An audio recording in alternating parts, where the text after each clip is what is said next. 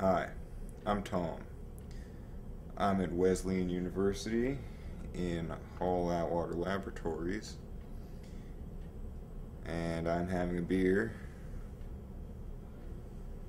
I'm here because I'd like to know more about yeast, which is a key ingredient in beer.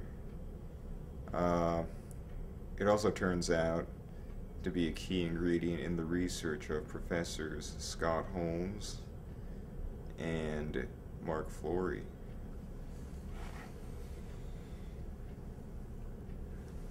My name's Mark Flory. I'm an assistant professor here in the molecular biology and biochemistry department.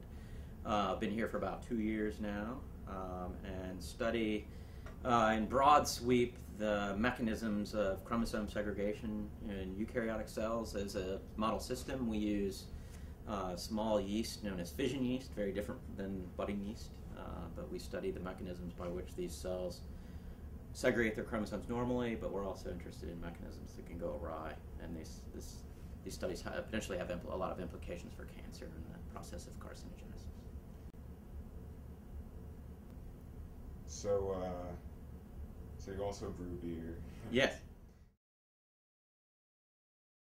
Well, the first thing to do is gather the materials. So now I used to use an enamel pot, large pot that is typically used for canning vegetables and so forth. Those are brittle and they chip easily, although they do work if you keep them intact. I've now got a nice steel kettle with a tap on the bottom. There's large volumes of boiling hot liquids that are being transferred, so it's nice to not have to try to move those around and spill them on the dog and stuff.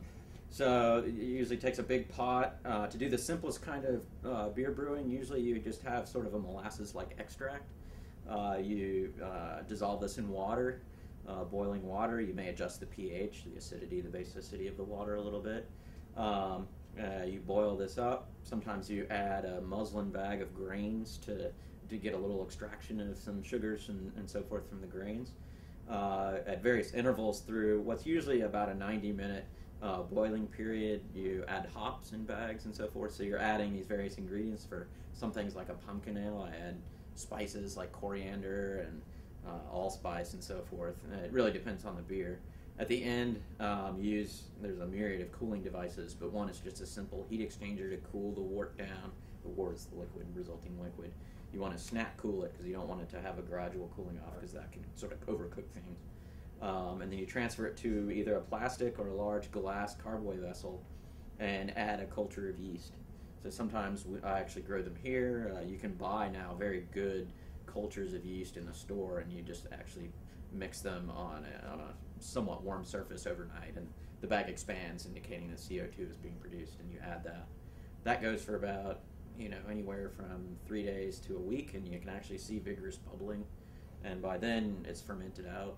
You usually can add some secondary ingredients if you don't want them to be processed during the fermentation, or you can just simply transfer it to a new container so that it continues clarifying and settling.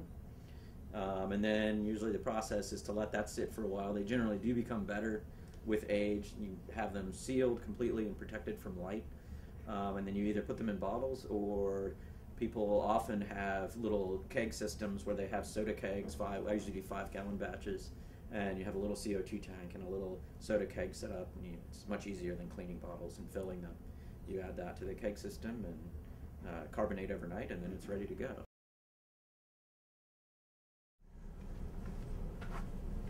So yeast isn't simply an ingredient in beer anymore. It's crucial in cancer research. My name's Scott Holmes. I study the control of gene expression, and we're particularly interested in the influence that the structure of a chromosome has on whether genes get turned on and off. So we know that the chromosome is this big long piece of DNA. Everybody's familiar with the idea of DNA as the blueprint, or the genetic code, and it's this long sequence of G's, A's, T's, C's. So the context in which we're studying all these things is yeast cells. So the species Saccharomyces cerevisiae, so known as brewer's yeast or baker's yeast. It's the same yeast you would find in your kitchen to bake your bread, or if you were a brewer to use to make the beer. It's sometimes called the world's oldest domesticated organisms, the first organism that humans put to their own use. It's proven to be a great model system because of centuries, mostly in the brewing industry. There's lots of strains, so particular types of this one species were well developed and were characterized, and the genetics was pretty well characterized again because of the commercial importance of the yeast. So around, so in the middle part of the 20th century, people started grabbing that yeast out of the commercial venue and putting it in the academic labs and started studying it for its own right. And it's proven to be, because of those long history, but also just because of fortuitous circumstances, proved to be a great organism. It's very easy to manipulate the genome. Once recombinant DNA came around, it proved to be a tremendous organism in terms of using the kind of ways we can manipulate genes, change genes, introduce lead genes, really flexible and plastic organism to do those kinds of things. The second reason people use it is it's a great model system. So people will study this kind of any organism because of its own intrinsic interest, because we want to know about biology, but often we call these things model organisms, and we hope that their models, what we find in them, is going to be true for many forms of life, including us.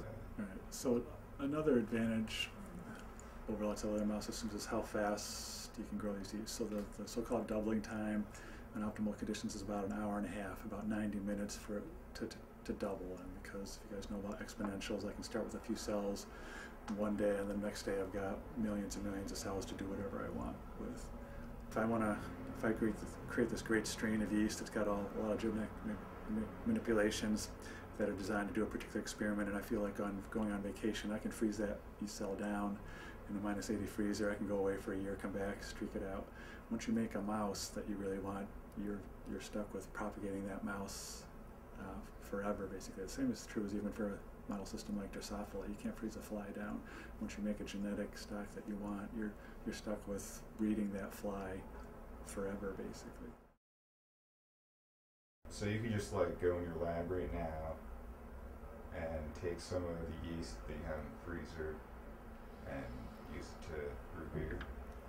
You could. You wouldn't want to use. So you wouldn't want to use any of our strains to brew beer because you probably wouldn't get a good product out of it. I mean, they're really.